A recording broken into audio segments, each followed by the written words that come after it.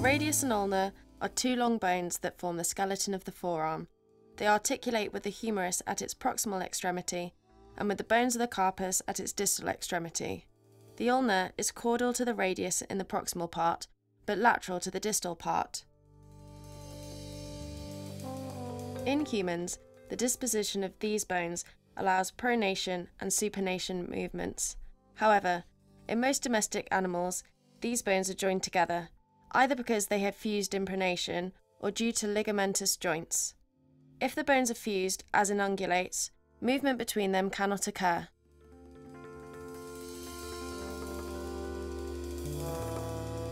In carnivores, however, a certain degree of supination is possible, approximately 45 degrees in dogs, and somewhat more in the cat. In these cases, the movement consists of the rotation in the proximal end of the radius.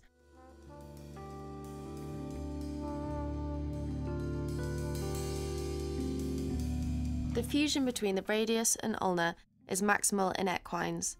In these animals, only in the proximal part can bones be distinguished, since from the middle of the forearm the ulna is incorporated with the radius so that both bones form a single one. The radius is a simple rod-shaped bone. The bone is cranially compressed and slightly arced.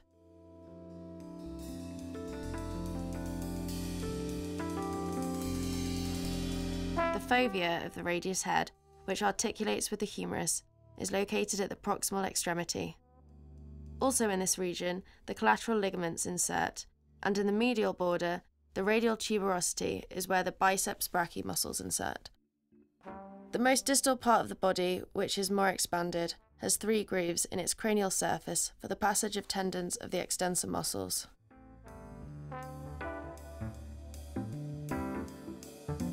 In the trochlea, or distal extremity, is the carpal articular surface, concave in its cranial part and convex in the caudal. On the sides of the articular surface, there are 2 protrusions, the medial styloid process and the lateral styloid process, the latter representing the distal extremity of the ulna that has been incorporated into the radius. In equines, the ulna has a severely reduced body. Instead, its proximal extremity extends beyond the radius to form a large protrusion, the olecranon, which constitutes the tip of the elbow. In its most dorsal part, there is a tuberosity in which the extensor muscles of the elbow are inserted, particularly the triceps brachii. On the olecranon, there is also the beak-shaped anconial process, where the anconius muscle is inserted. This fits into the olecranon fossa in the humerus. Distal to the anconial process, there is the trochlear notch, which articulates with the trochlea of the humerus.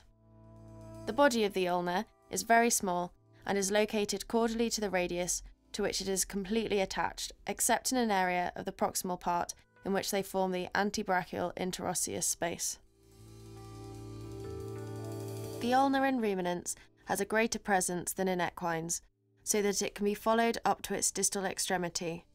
Its body fuses with the radius in all its length, except in 2 interosseous spaces. The olecranon is well developed and has a transversal notch. The body of the radius is rectilinear, widened in the extremities, and, dissimilar to equines, the distal extremity forms an oblique angle with the longitudinal axis of the bone. In carnivores, the radius and ulna are not fused, and the articulation between them is done at each end, allowing a slight movement of supination. In the proximal extremity, the articular surfaces of the bones are the articular circumference of the radius and the radial notch of the ulna. This is determined on both sides by the coronoid processes, which encompass the proximal extremity of the radius. The joint at the distal end is made by the ulnar notch of the radius and the articular circumference of the ulna. In addition to each other, these bones also articulate with the carpus. For this purpose, they have processes at their distal ends.